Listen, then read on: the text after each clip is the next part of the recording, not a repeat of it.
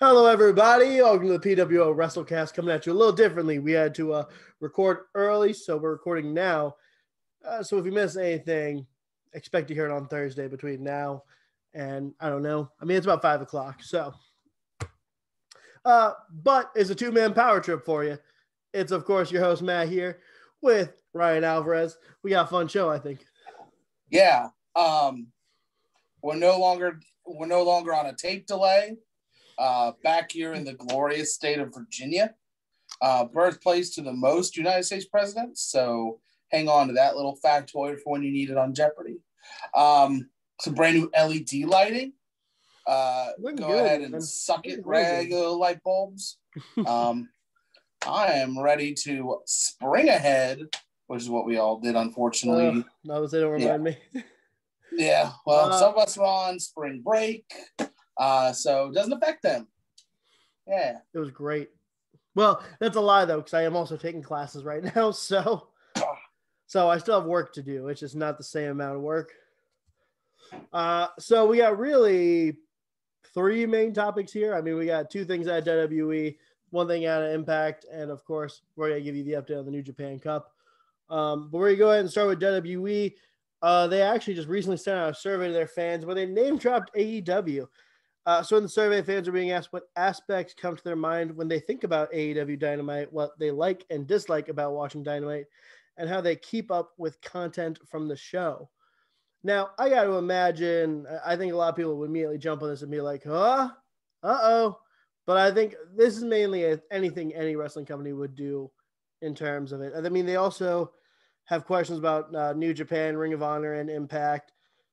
One question even is asking, like, what do you like, if anything, about watching AEW Dynamite? I just think this is a total, like, okay, let's see where's everyone's interests are right now. Yeah, this is very interesting, only because I feel like when they send these out, it's to gauge what their demographic is. And I think with this, they're just trying to fish for anything that can pull more of that 18 to 34, or sorry, 18 to 49 or 18 to 40. What is it? 18 to 49. That's what I thought. Okay. That 18 to 49 demographic. When NXT was on the network, that is when I watched NXT the most. Yeah. And I feel like since they've jumped to USA Network, it's been kind of main rostered in the fact that we're no longer putting together things that fans want to see. Now that it's in the public's eye, now that it's in the realm or the same bubble as, Vince McMahon's line of sight, he has to make sure that, he's trying to get that back, I feel like, and, to fish and see what other good companies are doing. I mean, it's not a bad business practice, and I don't think at this stage in Vince McMahon's career anybody's gonna bat an eye at it. But let's all be honest, this is not for Vince. No. Okay, this survey is not for Vince. Vince barely. And okay, it's funny because I mentioned this in our sacrifice prediction show. On the multiple hour drive up to Pittsburgh, ended up listening to the Chris Jericho, John Moxley podcast episode. Vince McMahon doesn't watch his own product. He films it. He puts on what he wants to put on. He doesn't watch his own product, let alone other products. So let's be honest. This is not for Vince. This is for stockholders. It's for marketing. Yeah. 100%. And that's why I don't think people should really read too much into this. I think a lot of people are going to see that headline and go, oh my God, guys, WWE talking about AEW, and they're going to lose their minds about it. Guys, keep it chill, keep it relaxed. All right. This is just marketing. It's just the business. Just to keep everyone happy. They might update how they do some posters. Maybe we'll see some different storylines, but I don't know if we'll really see anything major out of this. It's just keeping tabs on the fans and what they do and don't like. It's like the one time we get feedback that's not completely and totally based off fan reaction. Yeah, don't expect to see triple threat revolver matches and exploding barbed wire death matches anytime on WWE programming. With them. I would love to see a barbed wire death match with explosions. Well, as long as they don't buy their bombs from Impact. As long as they don't buy it from Kenny Omega. Yeah, as long as they don't put Kenny Omega in charge of the ring building bomb purchasing process, we're going to be good. Yeah. So let's move over here to our other WWE news here. We're going to talk about NXT first up here. So we're apparently they are apparently dealing with a current COVID outbreak. It was released first, where was it? I think Fightful. It was reported today by Fightful Select. And then Dave Meltzer verified. Lots of positive tests. It's being reported today that some significant changes were made to this Wednesday's episode on the USA Network. Some talent have been contacted and told to quarantine, while others have been pulled from the show altogether. Mm-hmm. There's been fear of another outbreak ever since a meeting or event that happened on Thursday of last week, which many Performance Center trainees were required to attend. It was said that several people at the meeting were not taking the proper precautions, which led to numerous talent being pulled and others quarantined. No word yet on which wrestlers have been pulled from this Wednesday's show, and I don't think we really will see that. We'll probably just see matches changed around. I think there's a couple matches already set up, like Thatcher and Ciampa versus Imperium, Swerve versus Leon Ruff, Jordan Devlin showing up, Austin Theory versus Dexter Lumis, and LA Knight versus Bronson Reed. But I don't expect them to advertise this. The only time they have done that is with Drew McIntyre, because you had to. You really had to. He's your main champion. But I think the big thing for me here is for the report saying here, pulled from talent or pulled from the shows who are not adhering to protocol, but they're trying to do everything they can to avoid another outbreak this close to TakeOver and Mania. Mm-hmm. Yeah, I mean, you would hope at this point people would just be on board. But yeah, Casey Catanzaro, just pulling a name out of the hat here, is not one of those people, as there have been numerous pictures dating back to last summer as her being a non-mask wearer. So add you to the list along with low-key Austin Aries, scum of the earth. Here's the other thing. This is not NXT's first COVID scare. Actually, you might need, I know on one hand you can count it, but they've had a handful of COVID scares to where maybe at some point, you stop having people watch your show. Like, let me rephrase. Maybe you should stop having a live audience. And I understand that this is not the cause of it, but when do we draw a line here where we've had many COVID outbreaks now with one brand in particular, and we have, and granted it's probably, Performance Center, enhanced in talent. But my source here at pwoinsider.com, one source pointed to a large group of Performance Center and NXT talents doing ring crew this past Thursday as a potential outbreak source. That same source noted that dozens of talents were moving and resetting rings in Orlando, with many not wearing masks during that process.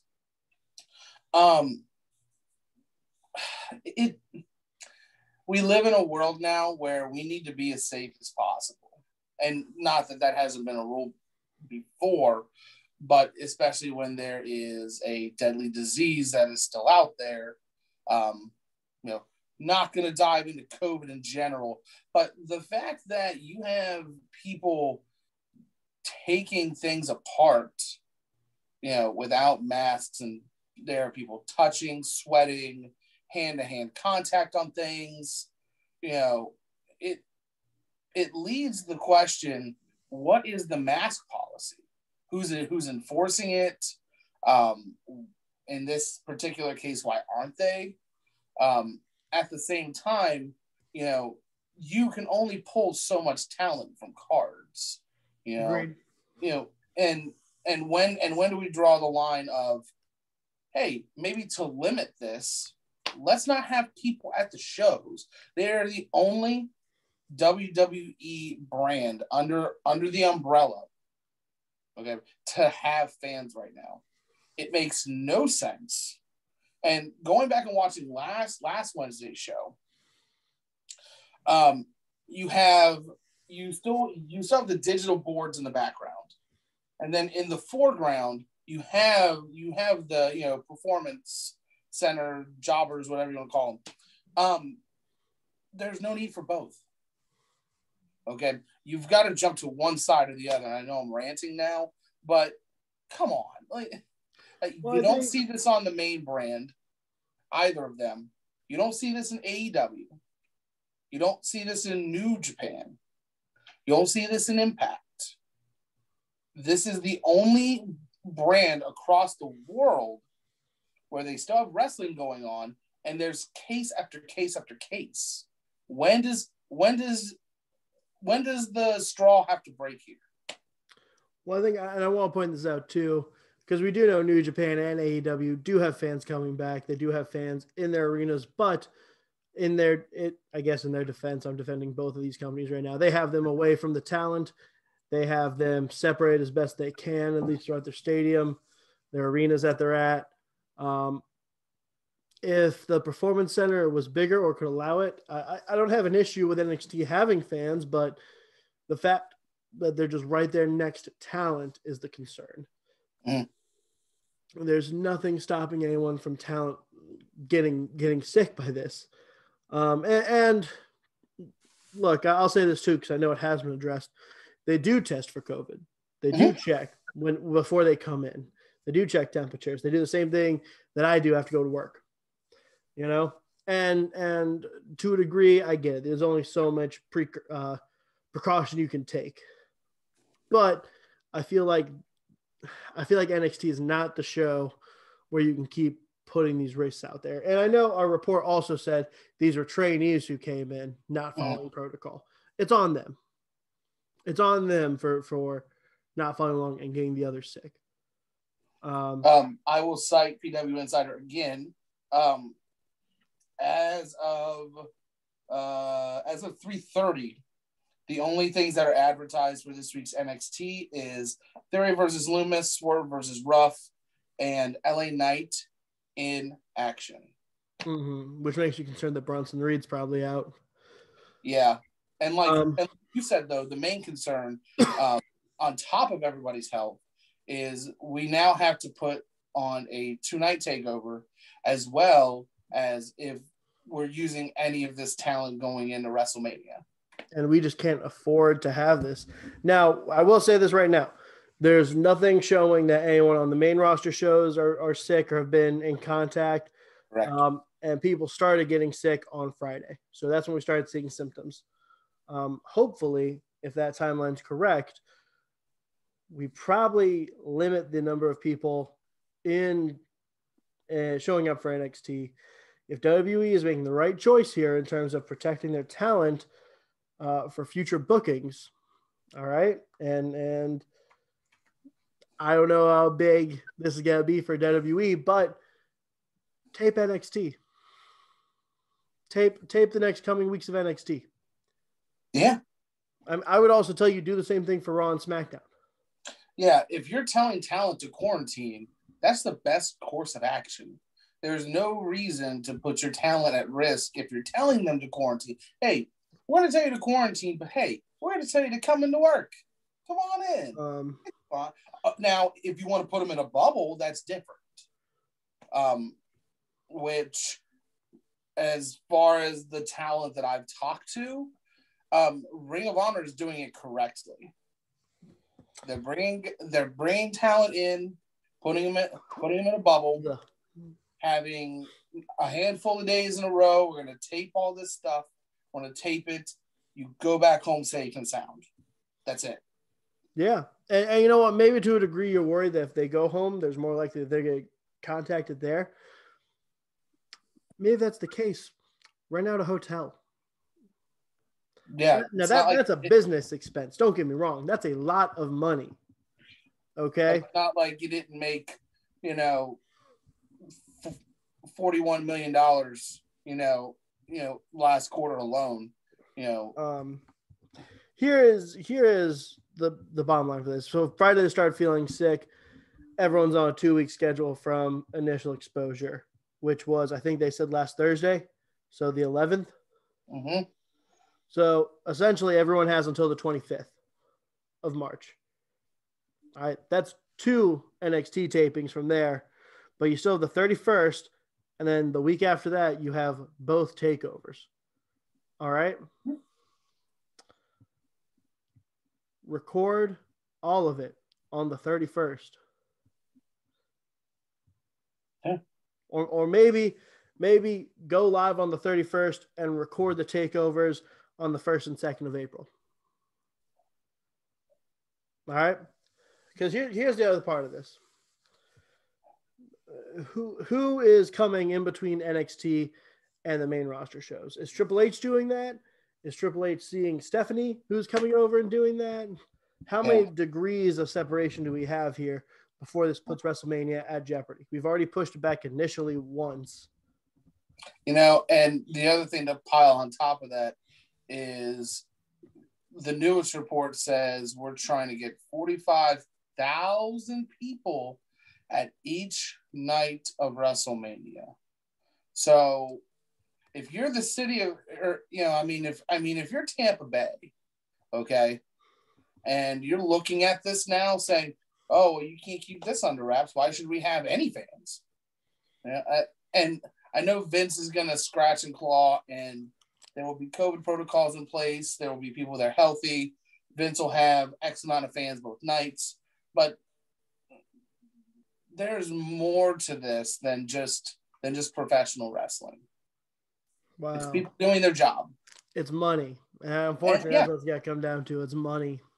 Vince will find a way to have it a show, and I'm sure they will brand this being the biggest get together in wrestling since COVID. And that's going to be the big thing. Hopefully we don't see it turn into something worse. That's the thing. No matter what, I imagine there are going to be fans there. I don't think that's going to be stopped. No matter what, I think there will be fans. Yeah, it's just incredibly frustrating, now that this is this is where we're at. You can definitely count on one hand the NXT outbreaks over the past year, and we are up to a year now as far as being in the United States. Yeah, we already hit that. Yeah, we've already hit that. So when you can count on one hand how many outbreaks you've had on your brand or on your team or on your sport, something has to change. And look, I'm not going to sit here and tell you that AEW hasn't had it because we've seen their positives. We've seen positives in every company, I think, except for New Japan or Ring of Honor at this point. Maybe we've seen one in Ring of Honor. Snaps for them. Yes, at least one. I think we've seen one. But I don't think that was necessarily an outbreak as much as one person. Yeah. K-I-N-G King. Yes. So there's that. Only the one who, from my understanding, too, got it outside of the bubble. Correct. So I have a hard time putting that on Ring of Honor as well. Yeah. My final thing here, because I'm done talking about it, I want to get to good stuff. I just hope that we can get through WrestleMania season without any severe health risk, because I think that's been the biggest thing this whole time. I think in the Super Bowl was the benchmark kind of to what we can do. And,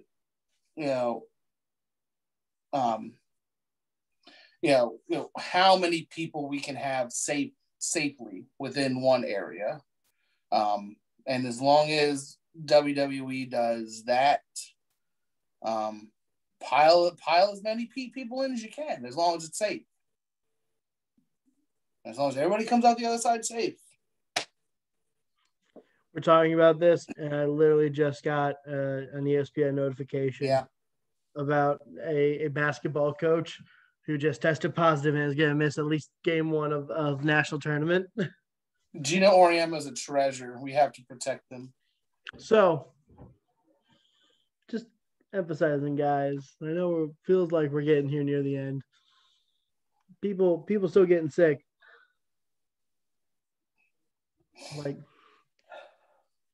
So let's move on here. All right, because we have battered this at this point.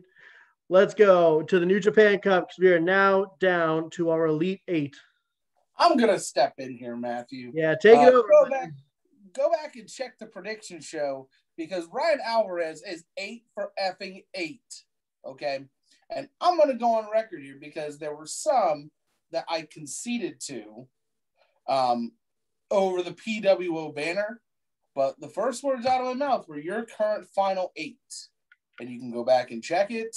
I'm telling you now. Ryan Alvarez, 8 for 8. And I'm freaking happy because this whole tournament is very much so what you want to see from New Japan.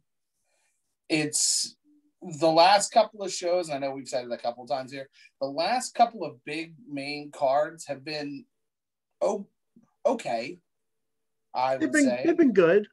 They've been fine. Just haven't been New Japan. But this New Japan Cup is back to New Japan form. And I couldn't be happier as a fan of the sport to see that. So props to New Japan. Props for good booking. So our Elite Eight here are, and I believe these are set up in match order. So it'll be Evil versus Toru Yano. Mm-hmm. Shingo Takagi versus Kenta. On the other side of the bracket, it's going to be Will Ospreay versus Sonata. And it will be David Finlay Jr. versus Jay White. Now, out of all this, I think 6 of the 8 could win. Are you saying that Yano, David Finlay could not win? Yes.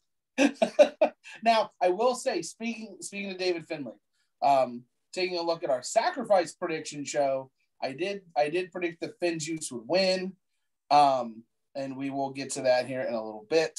But I was wrong. He was not carrying the Impact World Tag Team Championship belt to the ring with his match against Yoshihashi. I wonder if maybe they just didn't transport the belts, or maybe we have taped further, and we'll see. We'll talk about more of that on our sacrifice card here. So I still feel really good here about Evil over Yano, Shingo versus Kenta, with Shingo going over. I still feel like Ospreay over Sonata. Man. Yeah. David Finlay winning here has thrown a wrench in my plans here, though, because I have a hard time seeing them go Ospreay, Jay White, heel versus heel. I mean, it's New Japan. They do what they want, and it'll be a good match. I just don't know if that's where we're heading. So maybe Dave Finlay gets the upset here, but I have a hard time saying Jay White loses before the Final Four.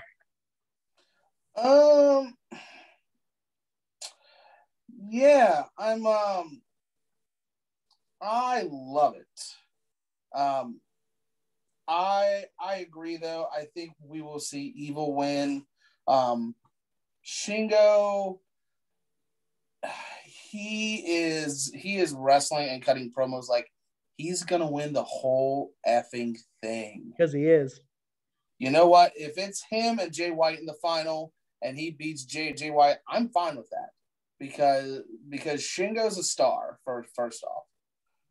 Yeah. Yes, he is. His match that he had with Goto was one of my favorites in the New Japan Cup so far. That and the first round matchup between Shingo and Okada, that one was great too. Who would have guessed it? I know, right? It's like he's a great wrestler or something, right? It's like he's the best.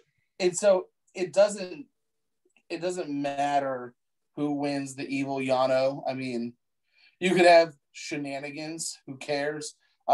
It's gonna be Shingo in the final. His promo after his win against Goto, he's essentially calling out Kota Ibushi. He's coming for it. This is the time. Okay. I know in our prediction show, I said that Jay White was going to win it all. I did, and I forget who you picked. I picked Shingo. Yeah. Okay. I'm sold. This is the absolute time to pull the trigger. He is red hot. He's on fire. He is wrestling like his life depended on it. And here's the bigger thing. His first 2 rounds are big wins. He's not, and not to say that there's nobody in this tournament that deserves to be in it, but we're looking at it now. He has a win over Kazuchika Okada, and then his second round win against Hiroki Goto. Like, that's 2 big names. And okay, he's gonna win against Kenta. So that's a 3rd big name. Say he's gonna be Evil to get to the final. That's 4 big names. This is a star-making performance for him. And it's top guy after top guy, in my opinion. Yeah, absolutely. There's no doubt. So it really doesn't matter what happens on the other side, in my eyes. Although, so I kind of have this feeling that everyone in Bullet Club is going to be out this next round. I feel like all of them go out because I feel like these are all 3 guys who are trying to claim that they're the guy. I have a weird, it's really weird to say David Finlay over Jay White. And that is, I think, a big push. Like, that might upset Jeff Hall here saying that. Yeah. But hear me out. David Finlay, they've pumped up as a guy. I mean, he was the runner-up in the U.S. tournament. Mm-hmm. He's done great. He's a former tag champion. He's a current tag champion in another company. He's represented your brand well across all of it. I just got this feeling I could see it because I don't see them going Ospreay, Jay White in the semis. Could you see Sonata and Jay White? Less likely, I think. Yeah, that was my gut feeling as well. I wouldn't mind any combination winning out of this and getting to the final. I think if you're really gonna drive home, a star-making performance though for Shingo, I don't think you put David Finlay in the final with him. Agreed. Really, anybody else though? Maybe Will Ospreay. So hear me out now, and here's where I think this is full circle here. Ospreay ended the undefeated streak, didn't he? I believe so. There's so much storytelling. Ospreay over Shingo and Best of Super Juniors. I don't think Shingo has a win over Will Ospreay. So it's almost become death taxes Ospreay over Shingo. So I think this will be a great, great moment to pull the trigger and shock the world here. Yeah. According to Cage Match, and I know we're on air. We got the spot. Oh, you're good. Yeah. I apologize, guys. I'm still recovering from a sinus infection, so all my coughing and everything. I'm good. Yeah. I'm just allergic to everything. Yeah. Never beat Ospreay. And like I said in the prediction show, Ospreay getting to the finals and losing is huge still for him. It makes the Empire look great. Yeah. Especially since you had the first round. Especially since you had Jeff Cobb get to the second round, Great Khan gets to the second round. Okada beat Naito. Okay? That's a huge win. That's gigantic. I would not predict that in 1,000 years. Yeah. There's no way. Giving me the option. Naito getting to the second round. But the same with Okada though. Yeah. Well, No, there's a part of me that would. facing Shingo in the first round. There's always that one match, though, in a lot of the recent tournaments, not even just in New Japan, but you look back to the Ring of Honor pure tournament. You had Jay Lethal versus Dalton Castle first round. Yeah, there's got to be some big heavyweight bout in the first round every time. Yeah. If I may, though, of course, Yuji Nagata looks great. I thought I got caught in the work for a brief second, because Yuji Nagata at 52, okay, is outworking some of these young lions, and I love it. If you don't know, or if this is your first time on Podcast World Order, I have a huge Yuji Nagata mark, have been since I saw him in WCW as a kid. Seeing him wrestle and keep up with Sonata at 52 years old is absolutely incredible for my young eyes.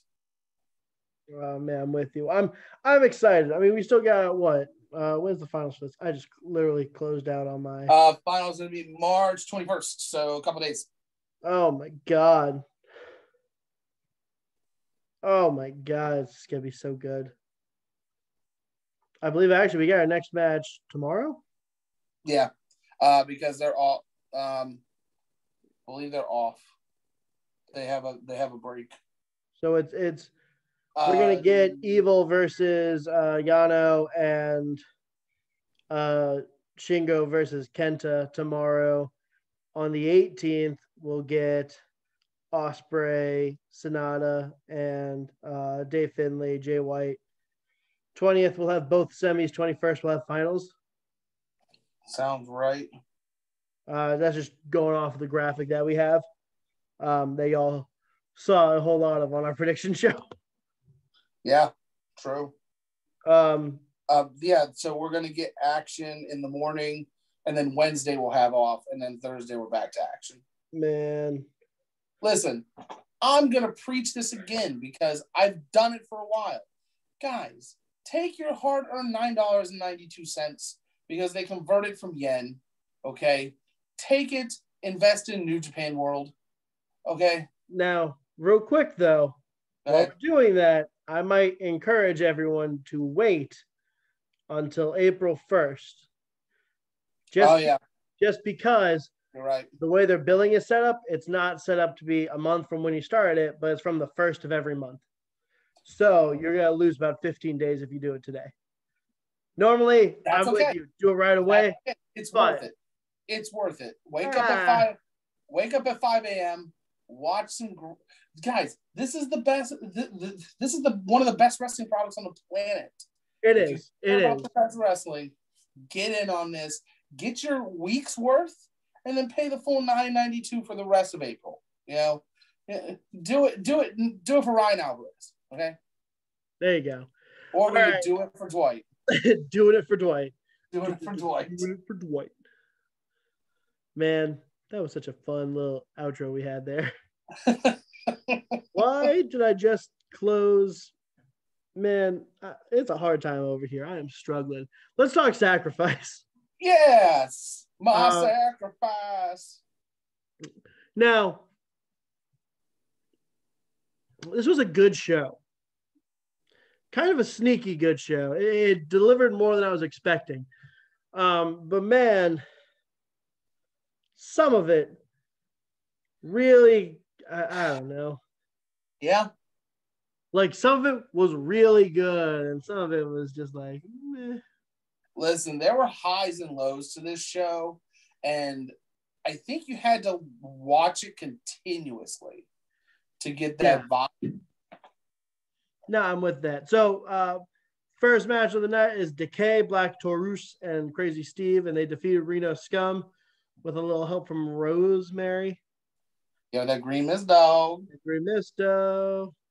Tennille Dashwood and Caleb with a K defeated Havoc and Nevaeh. We're going to continue pushing that maybe they're not getting their ish together. Yeah, and I'm fine with it. I mean, it gives your mid-card talent something to do and potentially pushes Tennille Dashwood as maybe a future contender. Here's my only issue. Who the hell's next for the women's tag titles? Does it matter? Now, define doesn't matter. Sorry. Do we care, or does it matter that we need to actually have a challenger here? Because we need to have a challenger here. Here's my full honest opinion. You should have never done it in the first place. Correctamundo, my friend. I've been on this train for a long time. Choo choo. The train's on the tracks. So now we're recycling garbage again. Because look, okay, the whole denouement of this entire feud is going to be Havoc and Nevaeh getting the one up, and then we're going to get another rematch with them and Fire and Flavor where they take the titles eventually. Sure. And then we recycle it because outside of Jordan Grace and Jazz, which we will get to in a minute later, Fire and Flavor, who we will get to in a little bit, and Havoc and Nevaeh. You left out my favorite tag team. Oh, go ahead. It's Kimberly and Susan. Oh, okay. Who else you got? Which won't be a tag team for much longer. Yeah, who else you Spoiler got? alert. Seriously. Who else you got, dog? There's nobody left. Now hear me out. I got someone you got who's not on your roster who can show up and win your women's tag titles. Evilise and Diamante, baby. Yeah, I would love that. Or maybe, I don't know, let's get a 2-woman power trip and have newly won, I don't know, give Thunder Rosa some belt. Maybe have her take the belt off of Deonna Purrazzo to shock the world. Have Serena Deeb as NWA champ. Have them win it all, baby. Hold all the gold. Yeah. I still don't care. They're gonna have to do now. It's not gonna prevent me from watching Impact. No, that's just like you take the good with the bad with a lot of wrestling you watch. All I'm saying is anything with Thunder Rosa, I am giving my full attention to. Oh, for sure. Yeah. She has her hands busy with Camille though, coming up next Sunday. Back in the Attack NWA's return. Now I gotta say this here and now before we get to that prediction show, and I'm gonna have a really just rough time having to pick between the loves of my life on this one. Because on one hand, Camille, I mean, she's the first woman we ever interviewed. I mean, she did support Ben though. Thunder Rosa, let's go, baby! There it is. You heard it here first. Look, I've said it. I'll continue it. This is and always will be a Thunder Rosa Stan account. So yeah. Before we get to the next match, you already knew what the result and Impact on NXT so damn hard from time to time. So we get this backstage segment. And I had to pause to go back and rewatch it to capture it. Okay, you had Eddie Edwards and Rich Swann, and essentially Eddie Edwards is supporting Rich Swann in his fight against not only Moose but Kenny Omega. You didn't have to say Kenny Omega. You're giving away the damn finish of your match. Okay, now I know that there's some past history and it doesn't really, spoil anything, but there has been nothing on the surface as far as Impact TV goes that has even had Kenny Omega on it. No, other than I'm going to interject. Because they already put it out there that whoever wins the belt is then go on. Oh no, and that's what I was getting at. Was that I think that being already stated kind of gives it some leeway. If we had more of a Moose segment in his promo and he didn't just say I'm done talking, if they had a longer interview section there and they brought it up, they would have to bring up Kenny Omega as well. But because Moose just says he's done talking, I don't know. I don't have an issue with it personally. Yeah, this rubbed me the wrong way, really, though. Eddie Edwards, nobody on this show is a huge fan of his homeless look. Although he sported some new gear, so I'm Okay with that that. hard to kill t-shirt. Yeah, a hard to kill t-shirt. It's just something about this just rubbed me the wrong way. And it's probably because Eddie Edwards said Kenny Omega. I don't know. But anyway, go. Here's my other thing. Well, we'll get there. We'll get there when we get to the main event. We'll get there. For the time being. Up next, it's Violent by Design. It's Diener and Joe Doring with Eric Young versus Sabin and James Storm with Jake Something. Now, Jake Something being here really just felt kind of, I don't know, added on at the last minute to me. Mm-hmm. But it made sense in the long run because we have a new member of Violent by Design. Yeah, we do. And his name is Rhino. Yeah. No, I'm of two thoughts on this. Mm-hmm. All right, well, if we're going to use Rhino, I'm okay with having him here. Maybe we can create a tag team out of Rhino and Joe Doring or something along those lines to have that. And we need to have Diener go after the X Division title. Because at this point, we have a 4-person stable. Let's even it across the odds. Let's have everyone go for a belt here. I think it makes the most sense for Diener to go for X Division belt because he just came from a tag team. Let's not throw him in with another one. Plus, I feel like he would fit real well in that division. Also, let's not forget Rhino still has the Call Your Shot trophy. Well, and that brings up my other point here because Heath, I mean, he's been out a while. I was about to say, I'm trying to think because it was after Slammiversary. Bound for Glory? Yes. So he's been out since what? Is that October? Bound for Glory, so that would be October. Boom, there it is. For me, this tells me that Heath is not going to be back anytime soon. Now, I believe he's actually signed to Impact legitimately.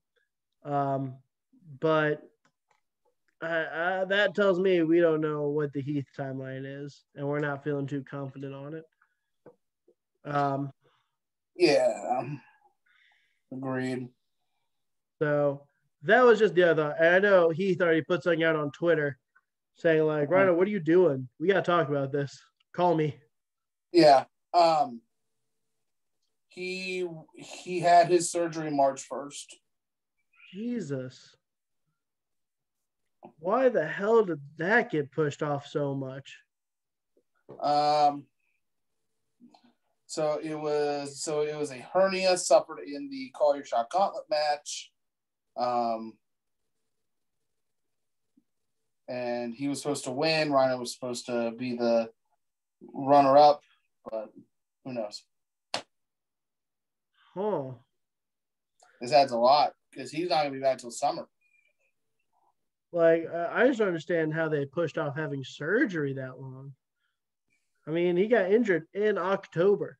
That was a live pay-per-view. Oh,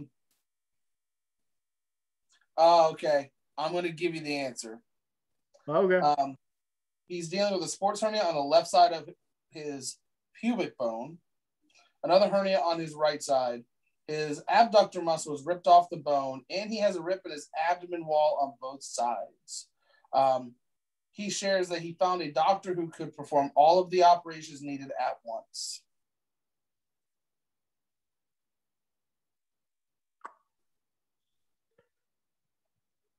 This is why I'm never going to be a professional wrestler.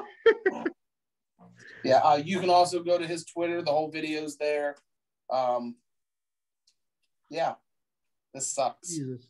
Yeah, that blows. That blows real hard. Yeah. Jesus Christ. Hey, thoughts and prayers for Heath, man.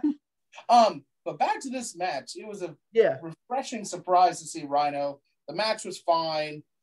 Seeing Rhino, he's a great addition, a great veteran presence to Violent by Design. Already having the relationship there with EY. Very excited. Now, here is one more thing for me. And I really like how they've done up Violent by Design. I would personally get rid of Joe Doring and just have Rhino. But we can't undo what is done. So here's what I want, and maybe this is asking too much. They need to bring in one more person to join. And I don't care if it's a young man or a young woman, but it has to be someone relatively young in the business. Because EY, Rhino, Joe Doring are all up there. We can't give all of this rub just to Diener. I think we bring in one more person who's relatively young, who we can use and build up with this. I'm all for it. Personally, and I believe, I don't know if she's signed or not, but a great person for this. I'm double checking here, seeing if she is signed. I don't think she is. Killer Kelly. I don't know if that's a name you know off the top of your head here. She's been on the Indies for a while. Oh, yeah. And I believe she was a part of the women's tag tournament that happened there. I believe she tag teamed with Renee Michelle. Correct. But young talent will be great addition for the women's roster. Yeah. All right. I mean, she's only 28 and she fits the mold. All right.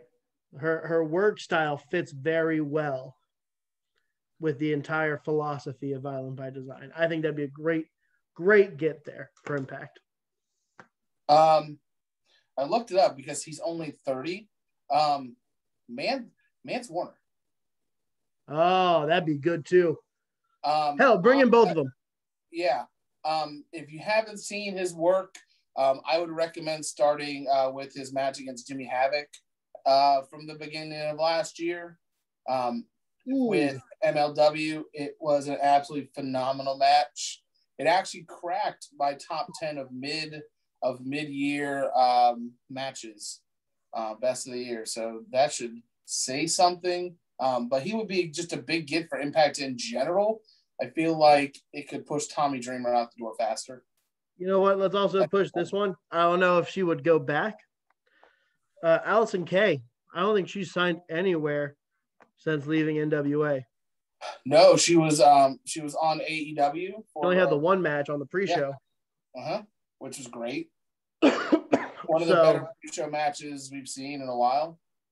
Yeah, I thought it was fantastic. Kind of surprised we haven't heard her sign anywhere yet. That kind of makes me go like maybe we're gonna see a class announced after WrestleMania, but I don't know, man.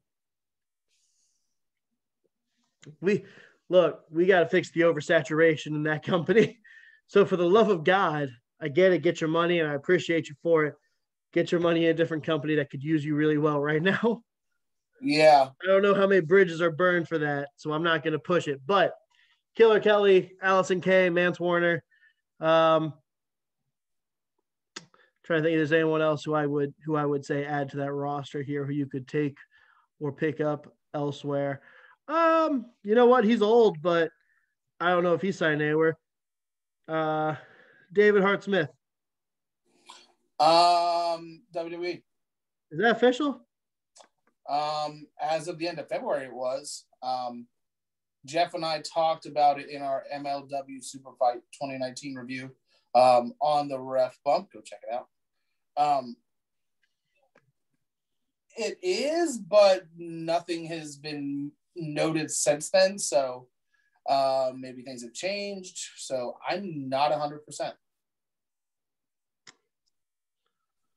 Yeah, all right. It says he is. I was about to say, I mean, and also he's younger than I thought. He's only 35. Yeah. Jesus, he's only 35. He's got a couple years, at least a couple of peak years left. Well, that's just a couple of them. You know what? Screw it. Josh Barnett. Just because. You know what? It's not a bad idea. How old is Josh Barnett? Old. Sorry, guys. We're going down the rabbit hole here. But don't worry. While Matt's looking for that, I'm going to do you a favor. Never mind. He's 43. Cut it. We have the Hold Harmless match between Eddie Edwards and Brian Myers. It was supposed to be a submission match. Oh no, it's a Hold Harmless match. So I think it was you who said in our prediction show, how many ways can you say no holds barred? Yeah, or no disqualification or a hardcore match. This went on a little too long for me. I stopped caring the moment I realized that Eddie Edwards was going to win. Yep. Which is pretty early on. Yeah, which is very upsetting because I like what they've been doing with Brian Myers. I think the storyline when he got in was good.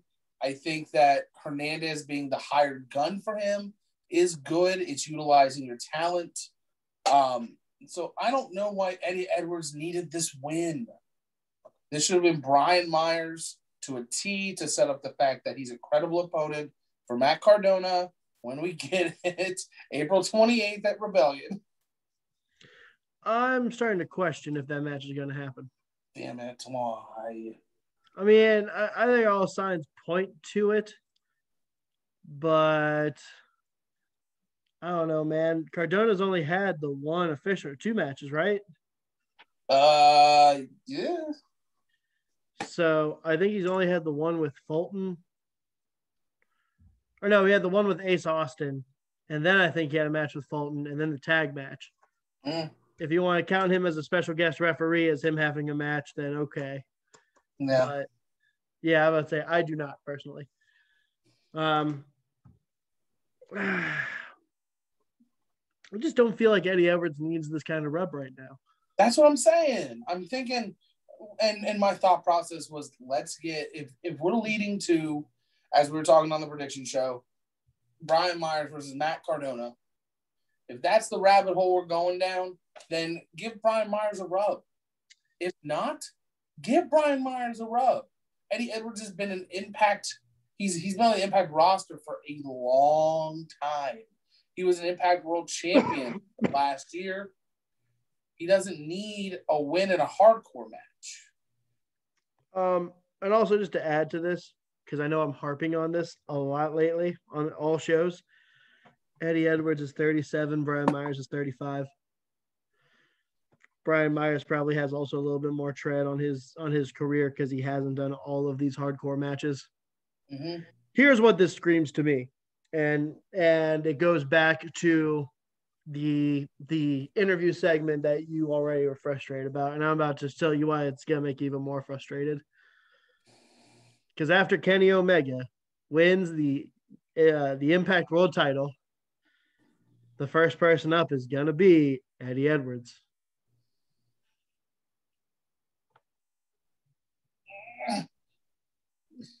Think about it. They push him so much as the heart and soul of Impact. He's a former champion. He's won all of his past feuds. Yeah. It's him. It's him. I hope Kenny Omega gives him a Boston teabag party. Stupid idiot. No, on our next match. I think Kenny Omega's just going to murder him like he's going to do to our future, our winner of the main event here.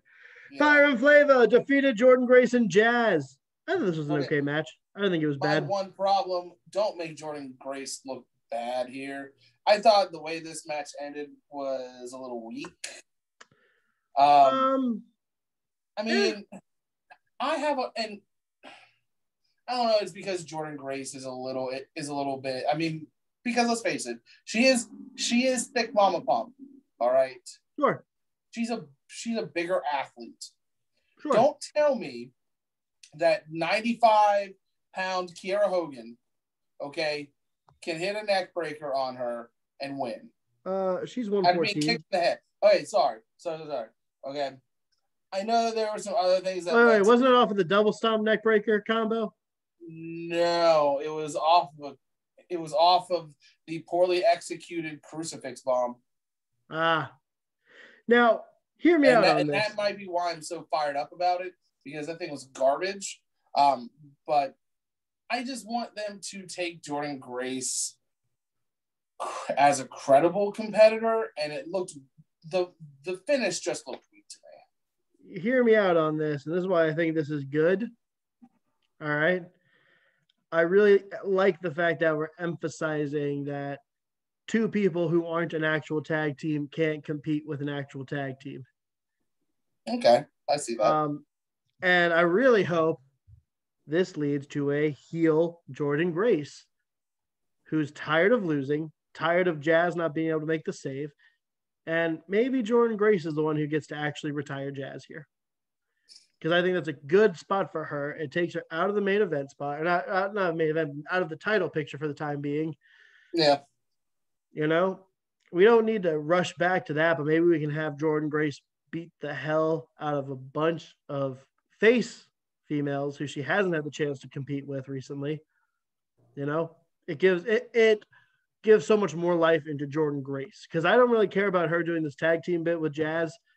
I much more would care about her putting people down.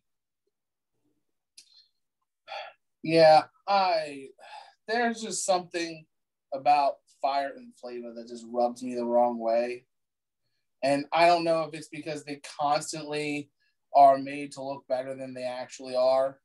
And that is not to say they're not competent. And that's exactly what I'm saying, though.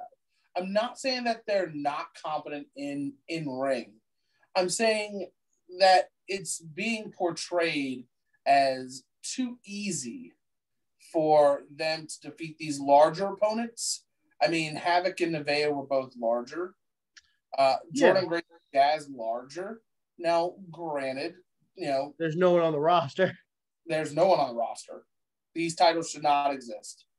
Look at any other video where we talk about Impact tag team titles, women's tag team titles, that I don't get fired up about it because they shouldn't exist. You don't have the depth of roster or the talent.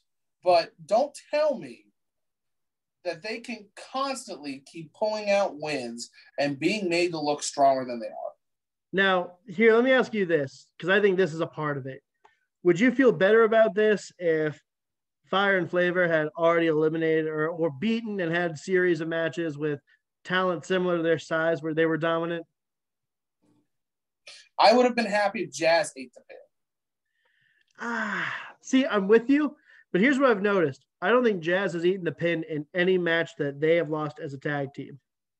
If your theory is correct, and we're going to get a Jordynne Grace turn to retire Jazz, it makes it a little easier to swallow. I mean, here's my thing. I'm going to just go ahead and do this one. Deonna Purrazzo decimated ODB. It was the worst match on the card. It was. I love ODB. I know she's overcome a whole bunch of stuff lately. Man, she does not hold a candle to Deonna Purrazzo right now. They talked about it on commentary and how which is more efficient, a rusty blade or a surgeon's knife. Clearly, Deonna Purrazzo is just cut above. And we've said this week after week after week. But here's my thing. Who the hell is left for her? She's beaten Jordynne Grace twice. Mm-hmm. She's beaten ODB. She's beaten Su Yung. She's beaten she was gonna beat Kylie Ray. But there's also no one. There I also remember Tenille might not be up next because she has a match on Tuesday against Alicia Edwards. So that's another match. In a 12-women tag match. Yeah. Who cares? Well, you got to go on to impactwrestling.com to find out who's in the match. I haven't done that yet, so I don't know. But here is what it is. Here's why I bring this up now. Is the only one really who's left, who's had any kind of build, is Jazz. And you put Jazz in this situation, and maybe this is exactly where you have Jordynne Grace snap. Because why should Jazz be able to do all these things that Jordynne Grace should be doing? Sure.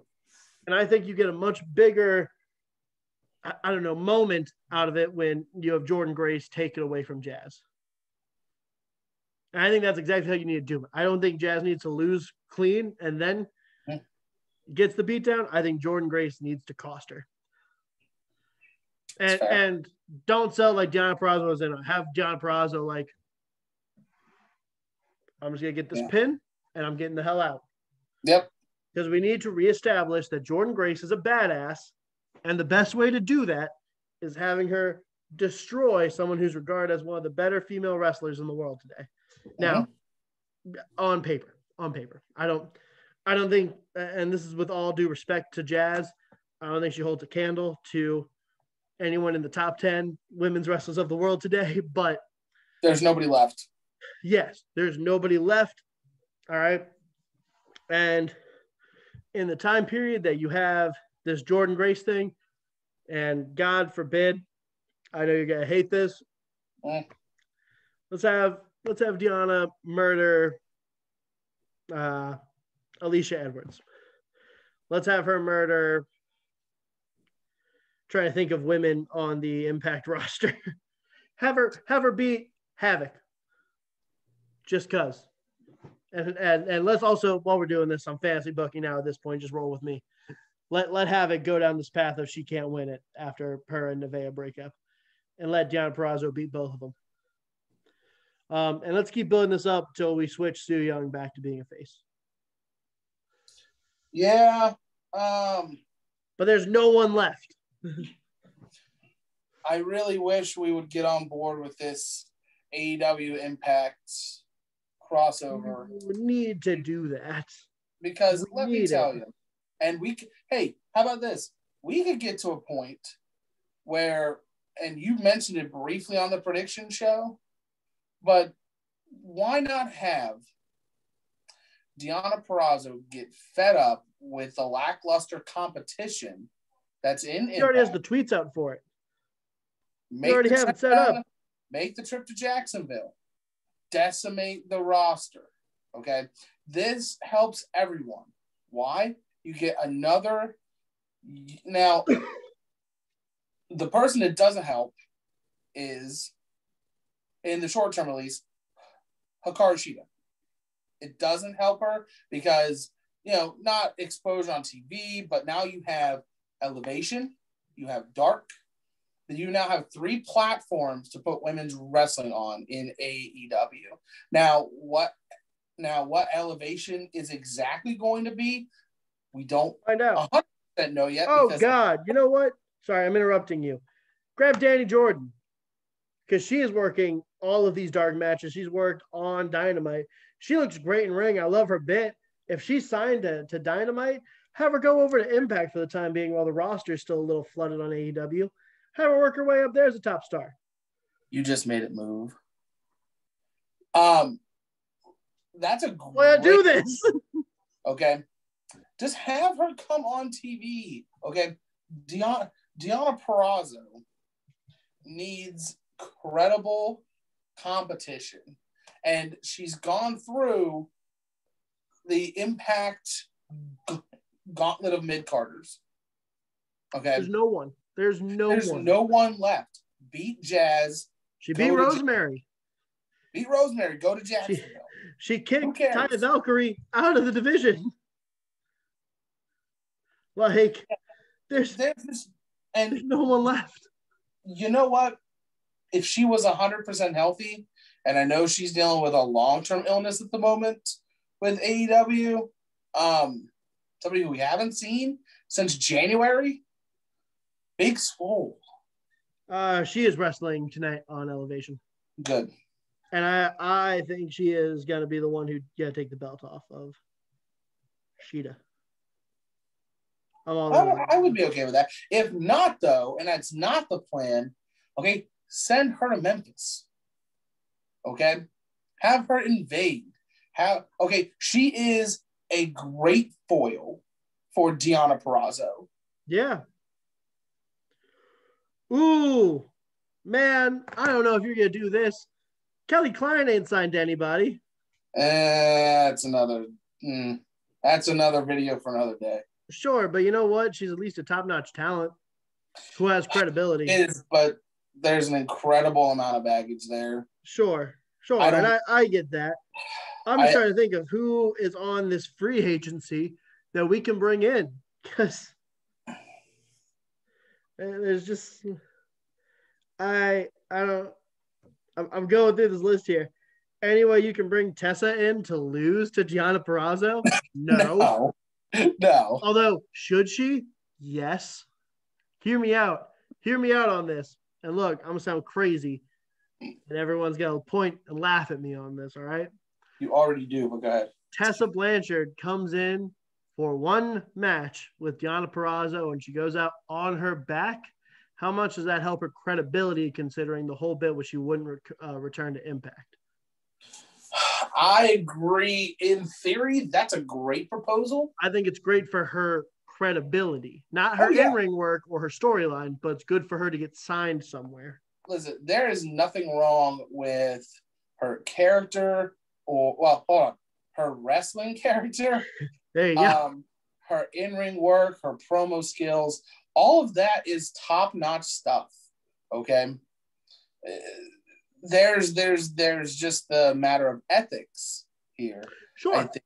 And just overall out of wrestling character. And you know what? You were trying to use leverage, you got caught. Okay. But there is the whole racism issue that hasn't been touched on yet. Which is fair. As of last year, well, I mean, it's been a while, but I think that's still kind of a gray area, and that may detract some people that have wanted to sign her. But overall, the answer is right in front of our faces. Okay, we just had Finn Juice come over from Japan. We've had Private Party from AEW. Okay, we've had NWA come to AEW. Okay, there is no reason why we can't have Impact go to AEW or vice versa. There's no reason. And I would almost tell you, why don't we just fill up all of Rebellion with that? We might. Like, let's do that. I'm not saying let's do every match champion for champion, but if Britt Baker's not in a title match over here, let's do Britt Baker versus Gianna Purrazzo. I understand heel versus heel, but you could write this up as Gianna Purrazzo stepping up and representing her brand because she's never been one to put down Impact. This could be the Survivor Series of AEW and Impact. I think there's more to the build here that we can do. Maybe it's double or nothing. Maybe you build that. I don't know. There's a lot, I think, and it probably calls for creative control. But what's that? Creative control? Yeah. I like it. Here, we've tangented here. So let's move on God. Before we are hated here. Come to PWO where we rant on things you don't want to hear about. Well, I feel like we just presented a lot of viable solutions to this. I just feel like we got to start acting on them because, as we've said it, there's no one. X Division title time, though. And by God, he's done it. Ace Austin is your new Impact X Division champion, defeated TJP relatively clean. Now, look, a lot of people might point towards the little ref thing, but we had several moments after that. Yeah. In which TJP had the leverage. Ace Austin just overcame. And I thought this was great. Madman Fulton didn't even really get involved that much. Mm-hmm. At best, he just caught Ace Austin from dying. Yeah. I don't want to give credit to TJP when I say this, but this was my match of the night. Yeah. Now, I will say the main event might be the runner-up. But I think that's just because one of the guys in it is a stud. And I think you can, I think y'all know who we're talking about. Yeah. If you're a long-time listener of the show. Let me springboard off of this because this is a great match. See what you did there. Guess who's next for Ace Austin? Chris Bay. And we get the rematch. Ace Austin versus Chris freaking Bay. And so is Chris Bay turning face, which is a great spot, I think, for him. He's worked heel now since he's been there. I thought it was kind of a tweener already, but you could work it. But you know what? Like, I'd like to see it. Mm-hmm.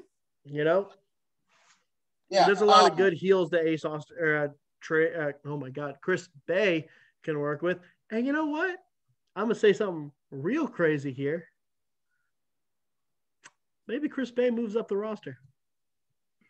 Oh yeah, there. Okay, so the best time. Listen, I said that about Ace Austin, but I also think there's a couple of guys that could do that are the same mold as Ace Austin. The one thing that Ace Austin has, that maybe like a Trey Miguel doesn't have. I think maybe there's more charisma with Ace Austin and Chris Bay. I think it's much more natural. Yes. Trey has to put it on. You know what else that he has that Trey Miguel does not have? Madman Fulton. 6'8", 318-pound Madman. Hold on. Can we also talk about Madman Fulton? How years ago he was in NXT just jobbing, and now. Well, wait. I don't want to say he was just jobbing. Remember, he was originally part of Sanity, and I think that was a great spot for him. In fact, abandoned it. I would love to see Madman Fulton in Violent by Design. He's only 30. I just don't want to see him away from Ace Austin at the moment. But maybe we can find a way where Ace cuts him and he goes over there. But that's here and there. Let me tell you, Ace Austin's going to hold this belt for a while, I think. Good. And let me tell you, we're going to get the one match I think all of us have wanted. Say it. I think Ace Austin's going to be the man to turn in option C. And we're going to have Ace Austin lose to Kenny Omega. Yeah, I'd be okay with that. Ace Austin, the match is great. And I think it makes Ace Austin look like $1 million. Mm-hmm. Hey, for holding the belt on until like Destination X, which I want to tell you is typically later in the year. Yeah. So I think there's a lot of time here. You can run this out before maybe we have him drop it to Moose. Yeah. Do the right thing. Keep Moose on your roster. But this match is great. I love this match. And then we got this. Well, then we got Perazo ODB, which we already talked about, thank God. So we don't have to relive this. I'm going to, because we've talked about, using youth to build rosters. And I totally understand. You don't have the depth for anybody left for Deonna Purrazzo. We already went on that tangent. You're telling me ODB was the best option we had? Hear me out on this. I think she is the best spot at the moment. Because I think you're waiting to have the Jazz segment versus Deonna Purrazzo at an actual pay-per-view that people are going to turn into. And I think having Jordan Grace turn heel there in front of paid people who are going to come in to watch Kenny Omega on pay-per-view. I like where your head's at. There are better options than ODB. I applaud ODB for the life journey. So Alicia Edwards. Anybody but ODB. She did not. Okay, let me say this. ODB was exposed for being the older wrestler. She was outworked constantly. She botched moves. She didn't make Deonna look terrible, but the match was awful. Yeah, it was not a great match. This match went, 8 minutes and 30 seconds longer than it should have.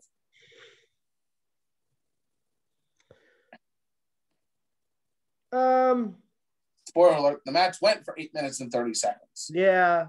No, look, I think ODB is a good choice because you're still having Deonna Purrazzo establish that she's better than everyone who was.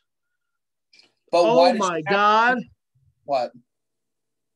Can we get Gail Kim back for a match? No, she's done. You don't think we can get back for one more match? She's Retirement means nothing in this business. Right now. Retirement means nothing in this business. She's a backstage producer right now for Impact. You're right. I know I'm right. But you're right in the sense that Gail Kim is a backstage producer. Stop bringing back old talent. This makes your brand look bad. No, Matty. It depends on how you do it. It's not just doing it. It depends on how you do it. Don't have ODB skip the line. Once again, No. there's no one. There's no one. We just spent 20 minutes talking about how there's no one. We understand. Oh, okay. Well, then. Who do we give that gives any kind of credibility to the win? At least with Deonna Purrazzo beating ODB. I mean, how many times was ODB a Knockouts champion? 3-4 times? Yeah, about 10 years ago. Sure, but you're still beating a former champion. Now, look, I get it. That's like dragging Ric Flair out of retirement and beating him in 8 minutes and 30 seconds. Look, now here's the other thing in this, all right? Carlito beating Ric Flair back in 2005-ish. Maybe this is a bad example because Carlito won the U.S. title on his first night. But beating someone who was established as Ric Flair still gave him credibility. All right. Now, here's what I'm saying. I don't have an issue with ODB being here because A, there's no one else. I don't think like legitimately the only other person like is Alicia Edwards, who I think we're gonna get just because we have to. And that's it. That's it. Maybe to Neil, but storyline wise, it doesn't make sense at this moment. If you're gonna bring back ODB for one small segment of a feud to put over the champion, so you can have her say she's beaten Knockouts champions, I think this is the best way to do it. Because A, I think Purrazzo looked like she was better in the ring, which is good, and her winning just cemented it. Use the storyline, talk about how Deonna Purrazzo is better than anyone who's ever been in the company to pull out Gail Kim for Slammiversary so she can beat Gail Kim at Slammiversary before dropping the belt to someone. Look. Let me hold on. Before we go any further, let me just go on record because as soon as I said it, I realized foot and mouth. I'm not comparing ODB to Ric Flair career-wise. Yeah, of course. Okay, I'm just saying that. But let me say this. While I understand we just went on this big tangent about there's nobody left for Deonna Purrazzo, okay, why put her on the card? I understand she's your knockout women's champion, but why not instead have, I don't know, maybe Susan versus somebody, Kimberly versus somebody, put them in a different spot on the card. Deonna Purrazzo, I understand, is the best, has been one of the best women's wrestler since she's come to Impact. We've already established that. If there's nobody there and you've got nothing to do with her, put her at ringside. Okay, you gotta have your champion defend the title. She gained nothing from beating ODB and then stinking up the ring for 8+ minutes. Yeah, you have further storyline with it. You have her talking about this is gonna be exactly what sets her up versus Jazz moving forward. I mean, my thing is it shouldn't be there though. There's no one else. It shows the lack of depth though, and this is not me. I'm with you on the depth aspect, but having her beat the legends of old makes her look better. Look, if you just go off and say a list of wrestlers that they've beaten, sure, you're gonna say ODB and we're all gonna laugh. But let's not act like ODB wasn't considered the top of the Knockouts division for a while. A while. 10 years ago, sure, but it's still a win over someone who was credible at one point. I think this is one of those things we're going to agree to disagree with because I know you think this was a good spot for ODB. I don't think she should have come back. I think, A, she's worked her tail off to get in decent shape to do it. She dropped a bunch of weight to do it. Agreed. She's been pushing to have one more match. If this was her final bit, I'm okay with her coming in and losing, going out on her back. Now, look, once again, this is probably the worst match of the night. Oh, this is mid-card women's WWE stuff. See, here's the thing. What was the other worst match of the night? Let me check my notes.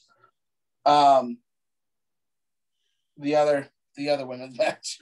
And that's my point. I hate. Okay, well, hold on. Let me clarify. Okay, the Tenille Dashwood tag match. Yeah. Okay. Yes.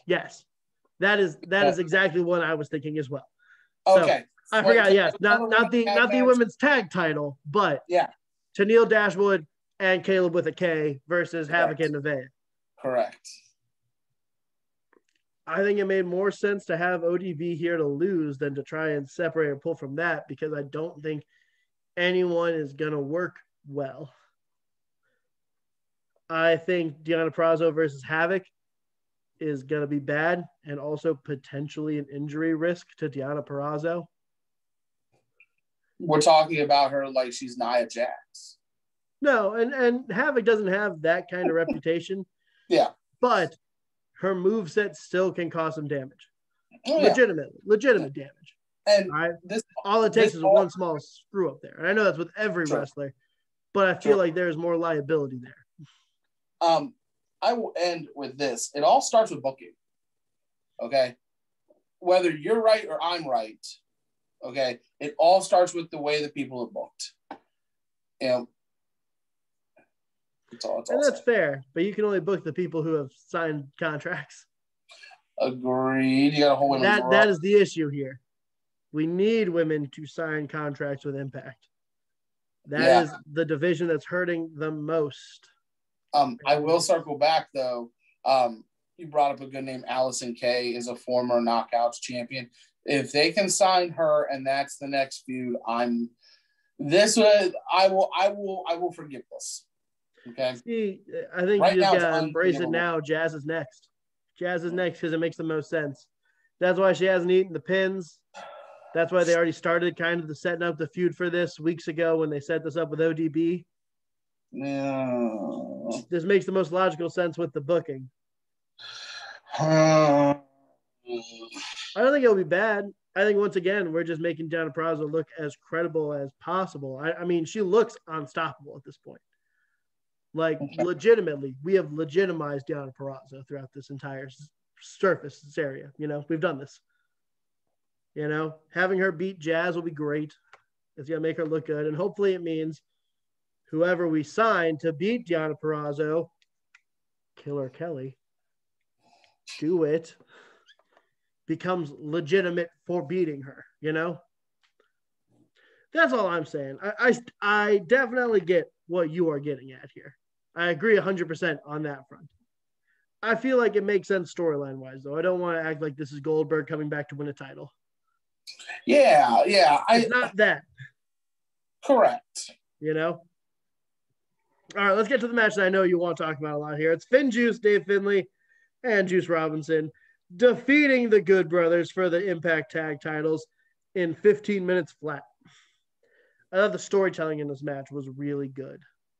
From commentary to the in-ring work. Commentary put this over so well. I haven't said it since the switch has happened. I need to say it again. Matt Stryker and D'Lo Brown do a fantastic job. It is such a big difference on Impact. Yeah. This was an above average Good Brothers match.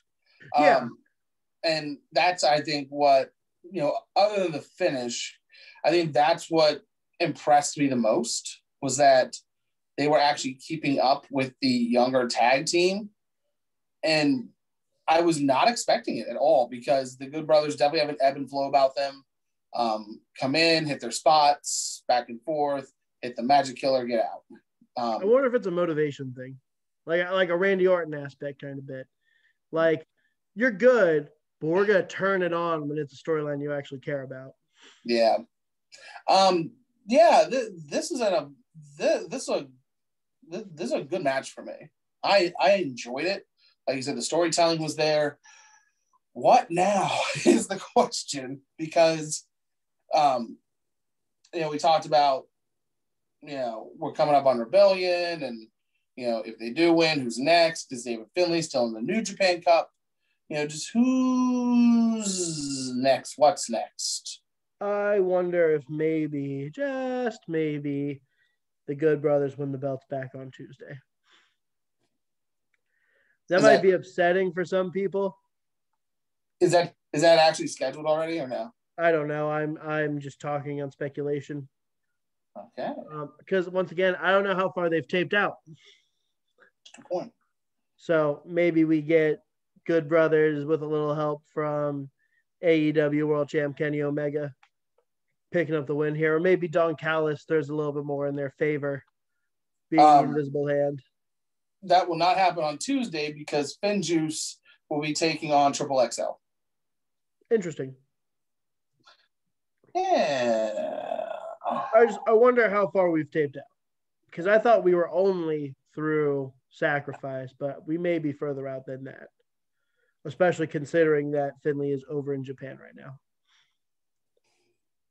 I wonder if maybe that gets put into a storyline where is Juice still over in Japan? I don't think so. They don't have anything going for him. So maybe we have Juice kind of be the front man while Dave Finley is finishing up his duties in Japan this week. I'm cool with that. Yeah. And maybe they also maybe he gets some representation on final card of New Japan Cup. Mm-hmm.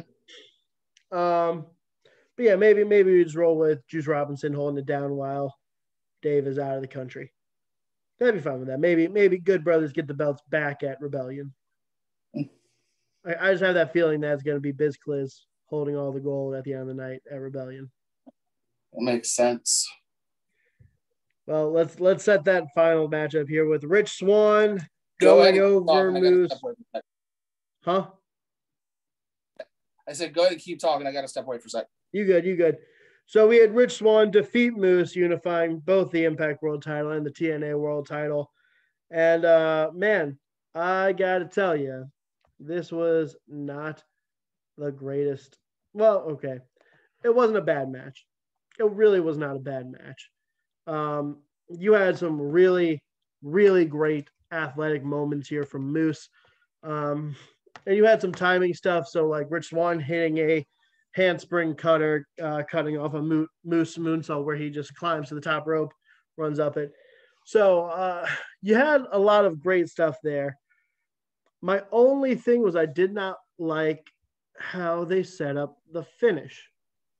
It's been every finish that Rich Swann has had since he's won the title. Yes. Well, no. He did beat Chris Bay clean, of course. But I didn't like how they had Moose charge into every corner and have the one into the chair and then get pinned. It just makes him look like a schmuck. A little bit, yeah. And don't get me wrong, like Moose ran this match, in my opinion.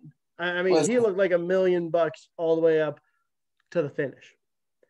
I'm not going to say that this was a carry job because Rich Swann hit some moves, but what people see in Rich Swann's title reign will always befuddle me. And you know what? We're sitting at this a couple days removed from it, and man, and I guess maybe I'm a hater. I don't know. I just don't get it. No, you're not. Well, yeah, maybe I am though, because if you look at general reaction to it, some people are just so happy with this. Like, there are a lot of people who are just genuinely happy Rich Swann beat Moose.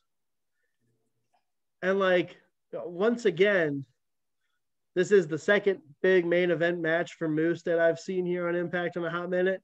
The other one being the 6-man tag. And you know what? He was the standout of the 6-man tag when it was happening. He was the standout tonight, in my opinion. I don't know if anyone worked better than Moose tonight. Or, well, at Sacrifice. I don't know if anyone worked better than him in ring. Take that as you will. I don't know if anyone worked as well as him. So, yeah. I don't know why you have Moose lose clean. I don't know. I don't know, man. I don't know. I mean, we said it on the prediction show, and Dave Meltzer unfortunately gave it away a month or two ago. Yeah. But man, I imagine we're going to see Kenny Omega eliminate Rich Swann. He's going to win the belt and then put him out for a couple of weeks, in my opinion, which will be what sparks up Eddie Edwards trying to come in and have a holds harmless match with Kenny Omega. Maybe this will be an exploding barbed wire death match. How's that for a hot take? Oh my gosh. I can see the Eddie Edwards Kenny Omega thing because they're over here taking shots at Impact like they do every week. Yeah. But then saying your failure is because of our brand. That's what gets me that's what rubs me the wrong way. And I'm Eddie. He's the heart and soul of the company, Yeah, well, guess what? You're gonna get one winged angel to hell. God, it can't happen soon enough. Okay, so I agree. This match was very good. It was my second favorite of the night. Wrong person won. Yes. People have a high respect for Rich Swann, but people can't seriously look at this title run and say he is the guy we want fighting for our brand. This is the guy winning all types of sneaky ways. This is who we want fighting for Impact Wrestling. We're proud of this guy. We're proud to have him as our world champion heading into Rebellion to take on Kenny Omega.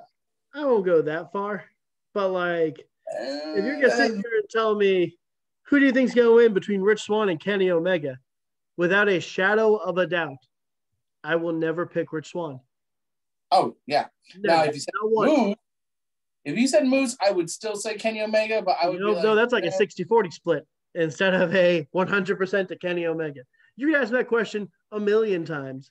Kenny Omega beats Rich Swann. Now, I don't want them to make the poor choice. Then we will get to Rebellion prediction show here in about a month. Okay? Putting over Rich Swann over Kenny Omega would be the worst booking decision. That's not happening. You say that Rich now. Swann is not going to win the AEW world title. Now, I completely agree. But we've already seen a handful, since the pandemic has started, of Impact really wanting the TNA. Okay. And I hope this is incredibly wrong because Kenny Omega, the gimmick, the belt collector, he will win. Rich Swann can't lace Kenny Omega's boots. Yeah. Okay. And that's a fact. Okay. But if Impact is going to TNA really hard, I don't think Impact gets to have a say in the AEW world title. As weird as I do not buy that Impact is going to say, yeah, we want your champ to lose and lose his belt on our show. I'm sorry. I'm sorry. Though, Kenny Omega, best wrestler in the world, representing arguably the top or second tier brand in wrestling, the second most watched wrestling show of the week, in just in terms of brand, the second most watched brand of wrestling in the week. I agree with you. But I agree with you, but they're going to sit in this boardroom, they're going to book this match, and there's going to be one shit sipper in there that says, hey guys, what if we just have Rich Swann, conquer the odds? I can tell you, I think there's going to be two men in there who say otherwise, and we'll have the final say on it. Well, I agree. I'm Don saying Callis. That. Well, and that's the most important one. And B, and I think this is the most important one, Tony Khan. Agreed. You want Kenny Omega to put your brand over at some point down the road? He's got to be your champion for a while. You guys don't get to hold the AEW world title. We're just going to bring the eyes to your show. Now, I will keep saying this because I don't want people to think that I actively want Rich Swann to beat Kenny Omega, because that's not what I want at all. That's not what anybody wants. But I'm telling you, there are some people that are going to want that to happen. And there will be at least one person when they go to book this match that will say, we need to have Rich Swann, overcomer of odds, God amongst gods, to overcome the Kenny Omega.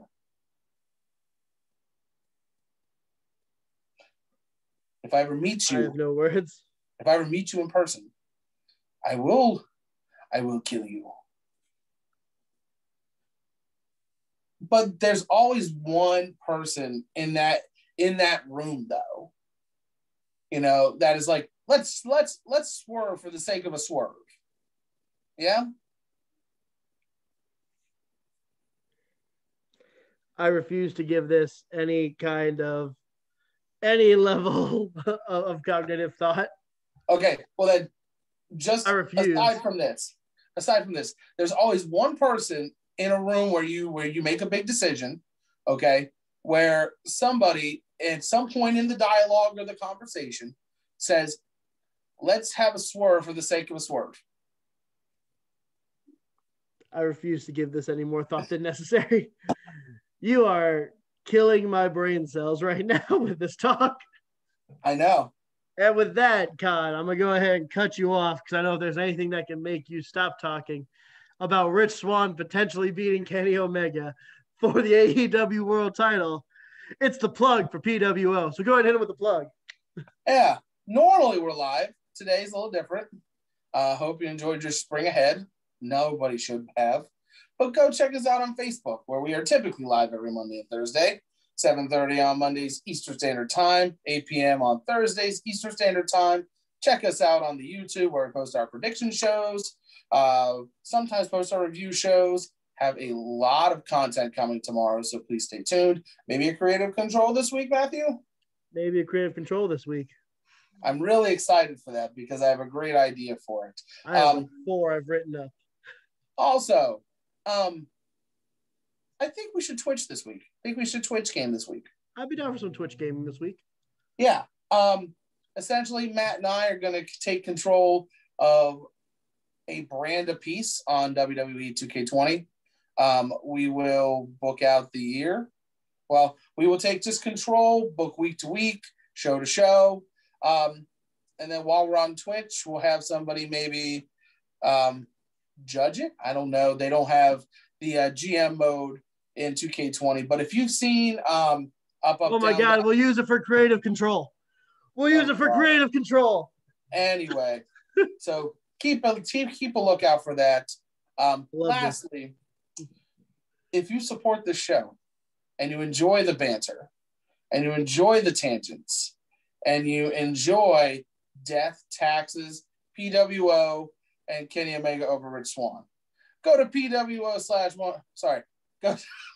go to Kofi.com/PWO123. It's as easy as 1, 2, 3, and for just the price of a cup of coffee a day, you can support great shows like this and not support horrible champions like Rich Swann. And on that note, I'm going to see if I can pull this off properly, because Lord knows we need a thumbnail. Too sweet, me brother. There we go. Other way. Boom! Close enough. Oh. Close enough, guys. That's been the 2-man power trip WrestleCast for you this week. We'll come back. We'll be live on Thursday, okay? Have a great week. Stay safe. Wear a mask. Be great. Bye, everybody.